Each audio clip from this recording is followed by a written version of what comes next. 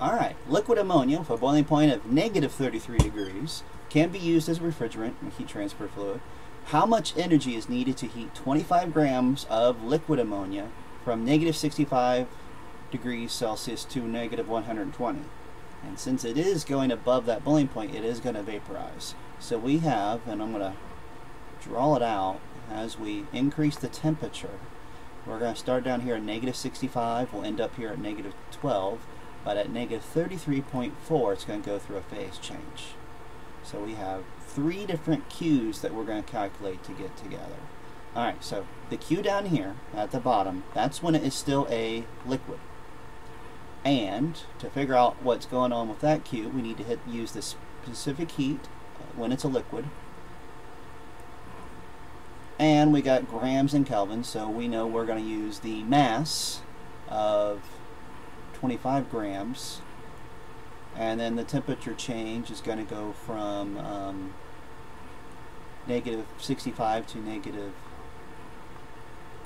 33.5. Alright, when it's boiling or going through fusion, we're going to have our heat, or no, I'm sorry, it's not fusion. We're going from liquid to gas, so this is vaporization. So we are going to use our heat of vaporization, 23.5 kilojoules per mole, and we still need the amount, but you notice how this is moles? We're going to need to convert our 25 grams into moles using the molecular weight. And the last one, I should put it up here, but I'm out of space, so I'm going to move it down. Although, wait a second, I think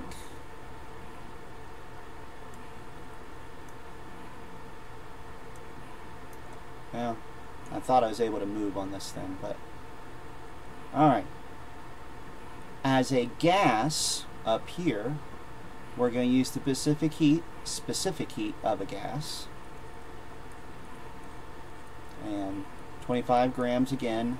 And this temperature is going to go from, it's going to end at negative 12, it's going to start at negative 33.4. Alright, and we are going to calculate these 3 Q's and add them together.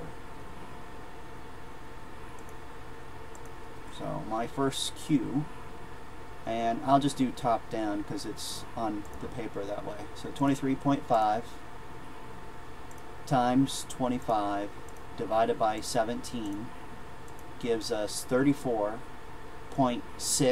kilojoules. We're going to add to that the result we get from 4.7 times 25 times 65 minus 33.4. Close all those parentheses.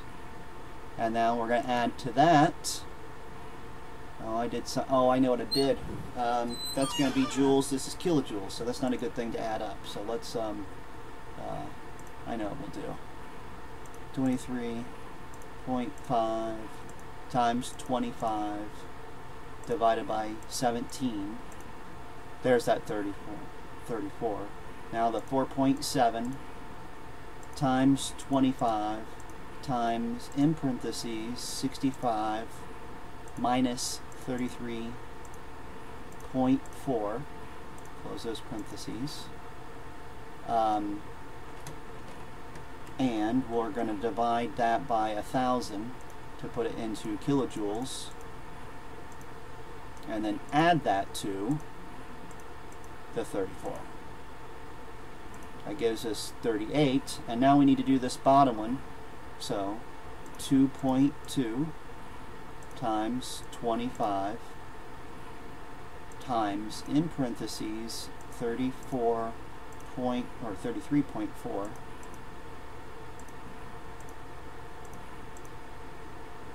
minus 12. Divide this by 1,000 and add that to the 38. And we get 39.4, but we really only have 2 significant figures because the specific heats, so we're going to say that is 39 kilojoules.